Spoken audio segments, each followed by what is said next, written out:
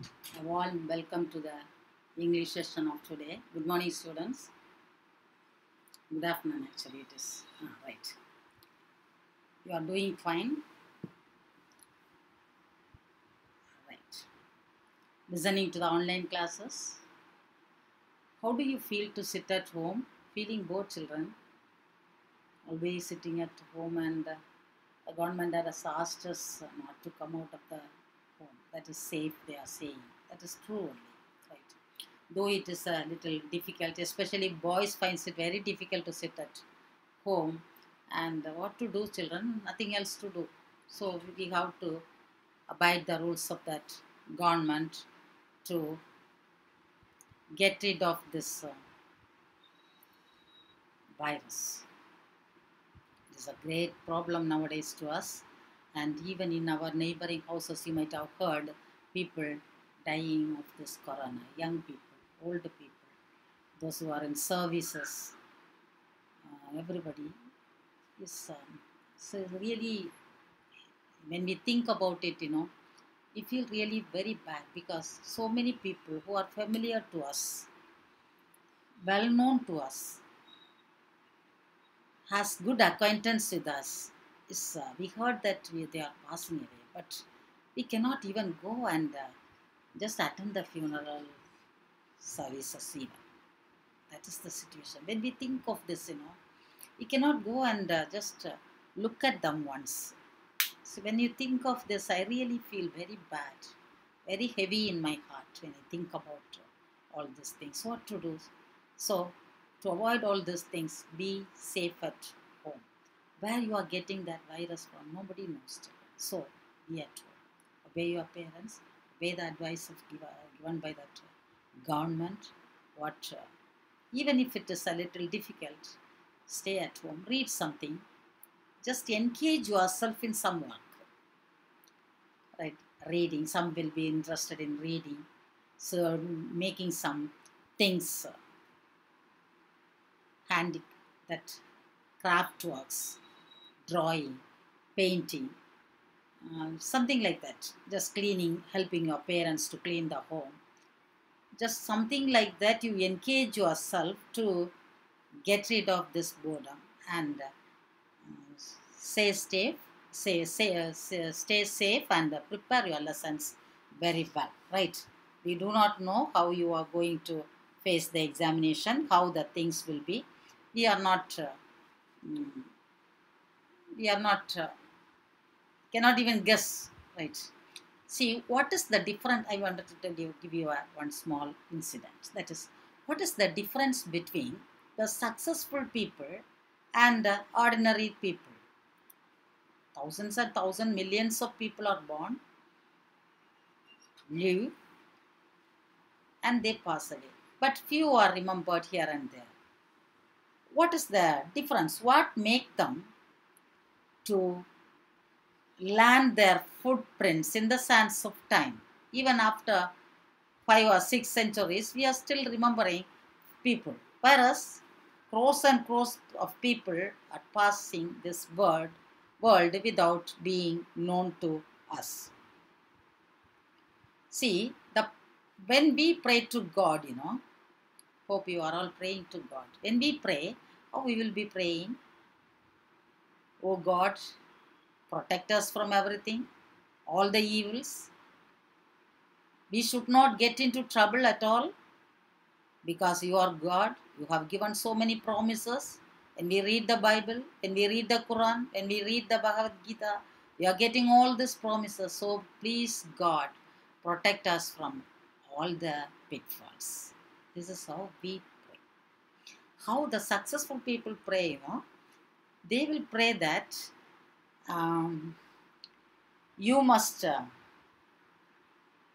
God must give us strength, courage to overcome the difficulties.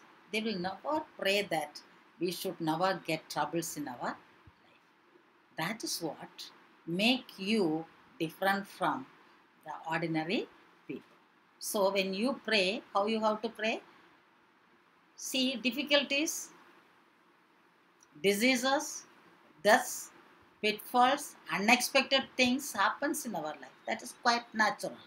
It is inevitable. We cannot do anything. So you must pray to God to give strength to you to face all these things in a proper way, in a successful way, which will which will make you really a great person in future.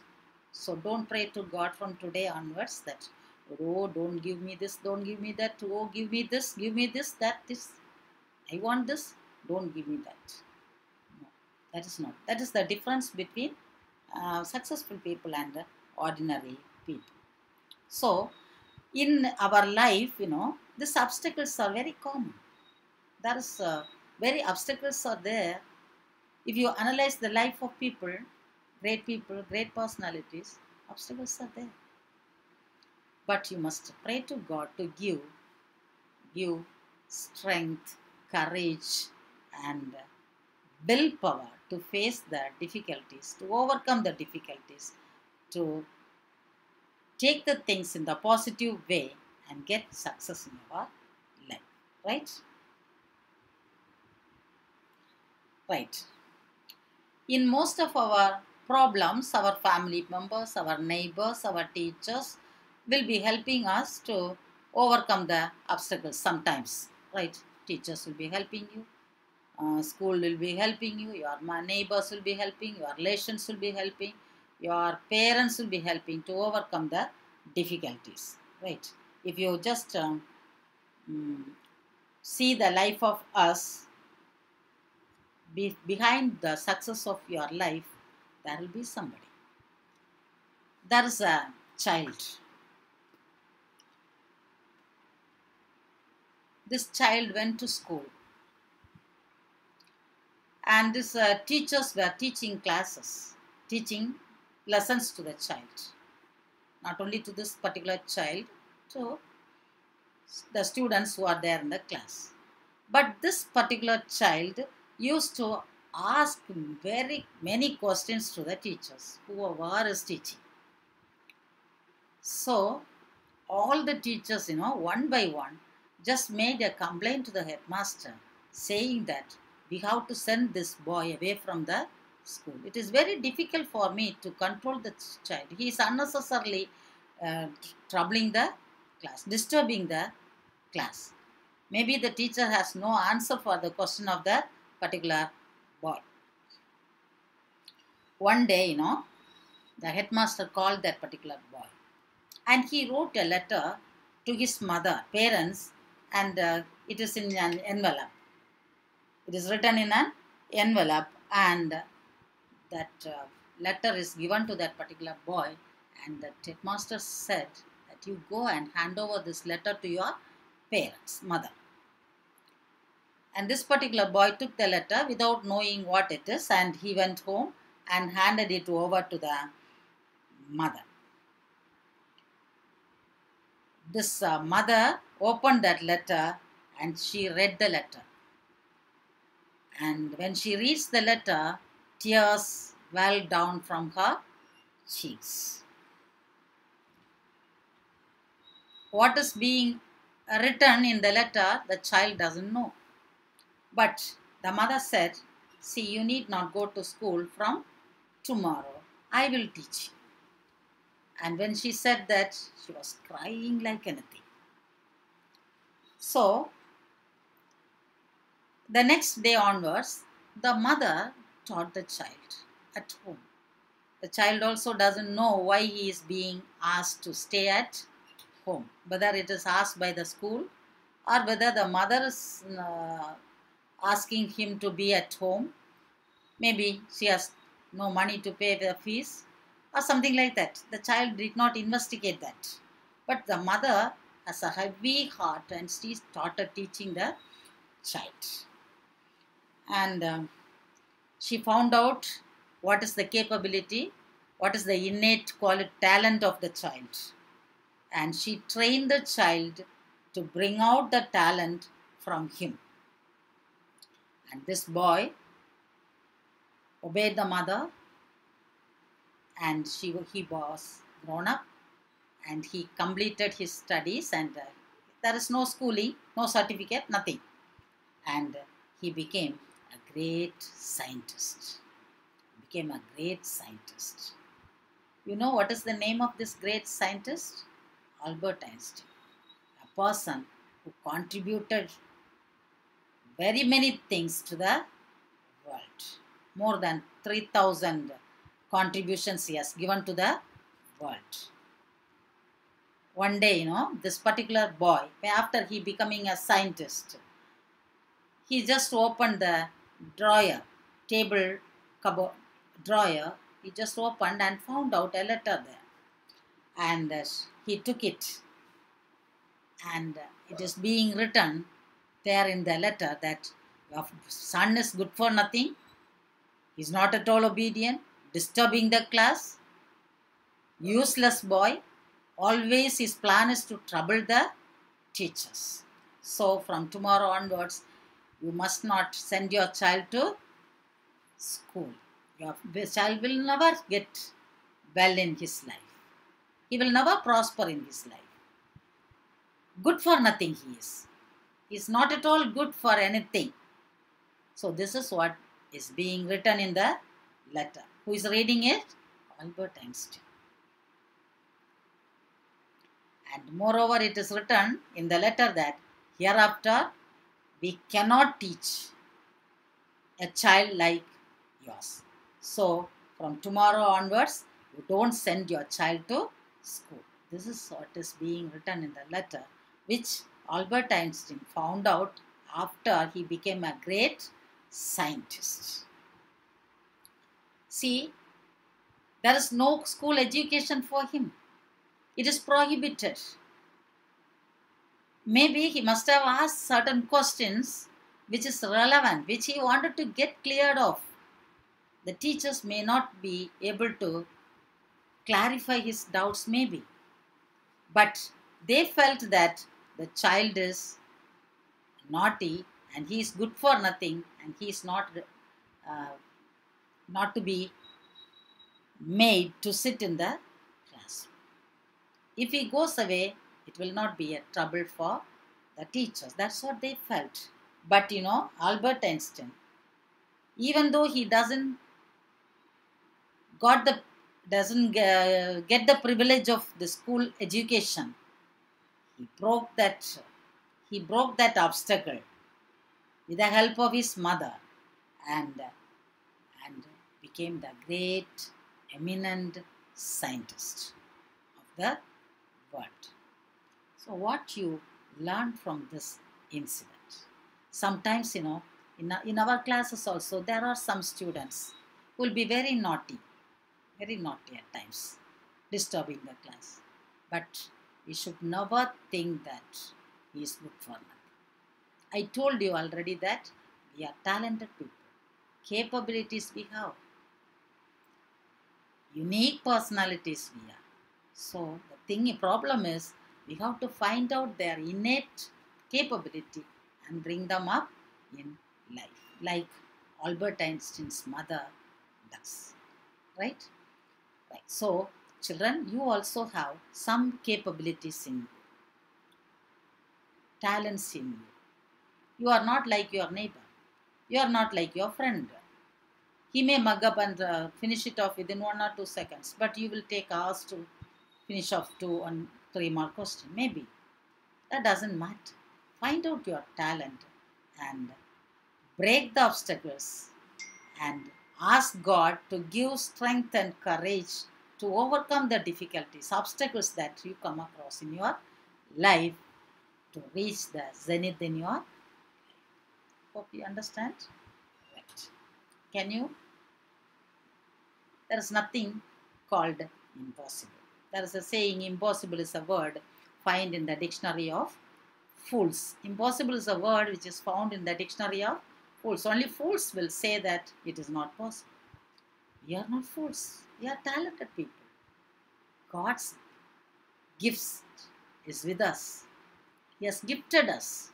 So make use of the talents and take the challenges of our daily life and come up in life.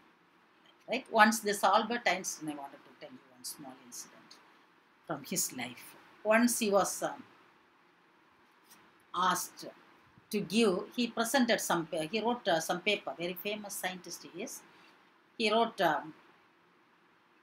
one paper, and he is supposed to present that paper to the great educated people, great personalities. And he was presenting that paper to one area, one city, where the people doesn't know the language of Albert Einstein. There is some problem. Maybe he is speaking in English, but the people may not know English. But while he was delivering the speech, everyone was sitting like a statue, looking keenly at what he says.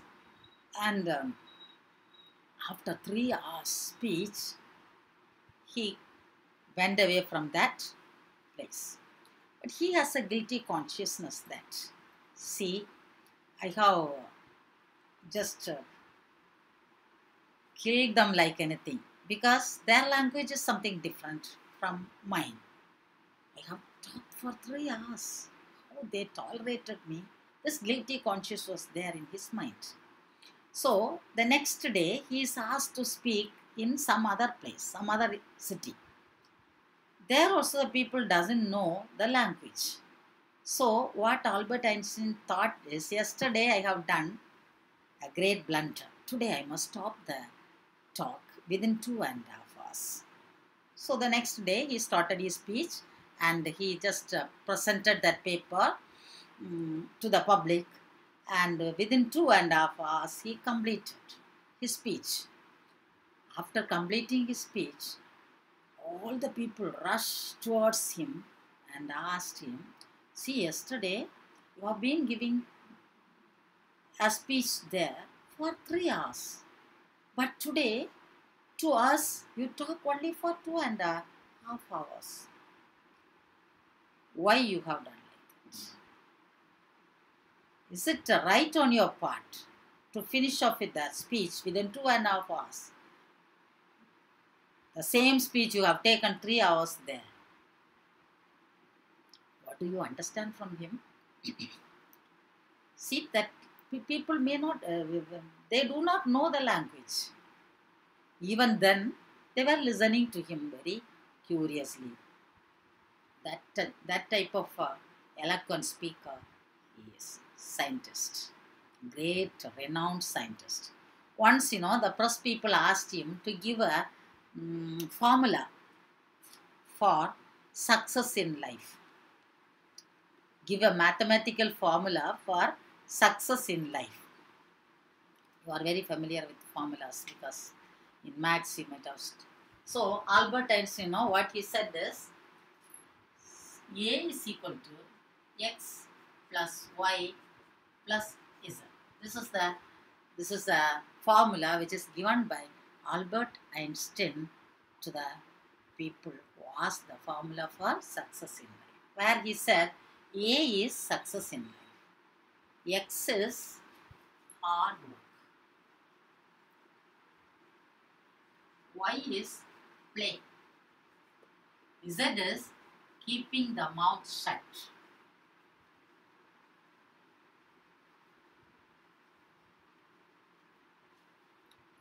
Keeping the mouth shut. So success in life is hard work, play, unnecessary places. It is better to keep quiet. There is a saying, silence is the best answer for all stupid questions. Silence is the best answer for all stupid questions. So in so stupid areas, be quiet. That is his formula for success in life. Mathematical formula for success in life. Now let us come to this today's class. Right. Children, summary writing, note making, responding the advertisement you have done. Now I thought of teaching you some on grammar. Don't. It is also not. I am teaching. Already you have learned. I am revising. That's all. It is not a new portion for you. It is an already taught thing, very thoroughly by all the personalities of 10th standard, Monica, Rajesh, and Praveen sir, Joel sir, all these people taught you very well. You are very thorough with it. Yet one small revision I will finish, right? Grammar, that is sentence pattern.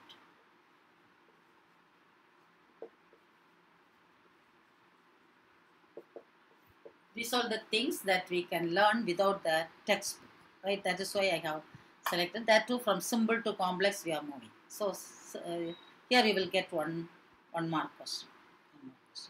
They will give you one sentence and ask you to find out the pattern of it, or they will ask you to write a sentence in the given pattern. You have to write it, right? Now, before that, what is a sentence? What is a sentence, children? This you have learned already. What is a sentence? Sentence is a group of words that gives us a complete sense. A group of words that gives us a complete sense is called a sentence, right? In a sentence, tell me in a sentence.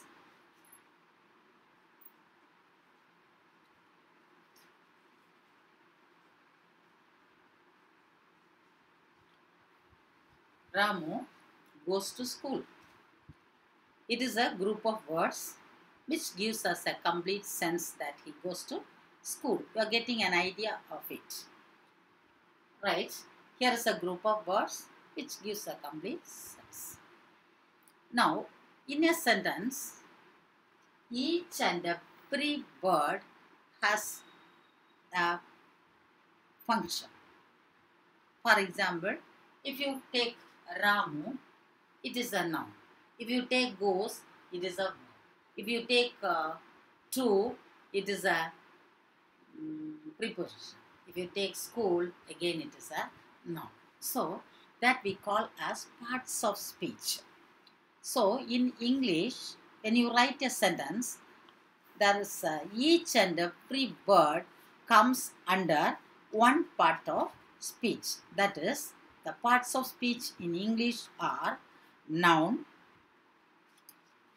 pronoun, verb, adjective, adverb, preposition, conjunction, interjection, all these things, right? Noun, verb, adjective, adverb, pronoun, preposition, conjunction, interjection. So, among this you will get. That is the word, the sentence, each and every word will come under any one of these 8 parts of speech are 8. 8 parts of speech are. Just vaguely I will just touch what it is and we will go to the sentence pattern. What is a noun? Noun is the name of a person, place or a thing. Rama, chair,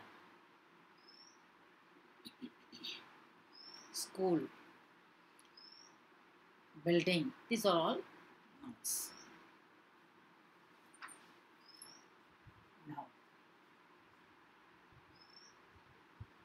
what is a verb? Verb is the action denoting word.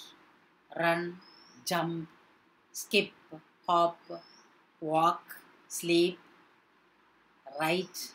So, the word which denotes an action. This is all you have learned. Just I will touch here and there to make you revise it, recollect it to your mind, right? Noun, verb. Adjective is a word that qualifies a noun. Adjective is a word that qualifies a noun. For example, he, adjective. He bought a blue shirt. He bought a blue shirt. See, shirt is a noun. That blue says something more about the shirt, the color of it. So it is qualifying the noun shirt. So it is called an adjective. A word that qualifies a noun, right? Adjective. Then, adverb. What is adverb?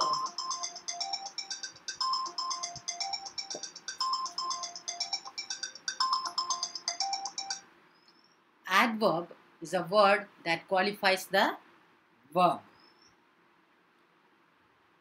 Meaning of the verb. Example, she walks fast.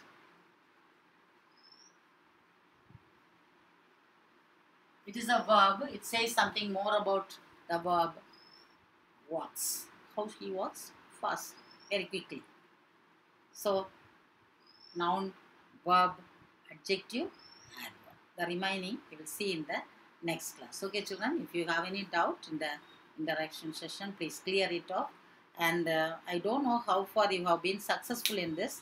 All these things we will just talk in that interaction session. Mostly it is, mainly it is for you people to speak out, to get to know your things, your doubts cleared. Okay, children? Right. Stay safe at home. Be good, obedient to your parents, and prepare your lessons. Thank you, children.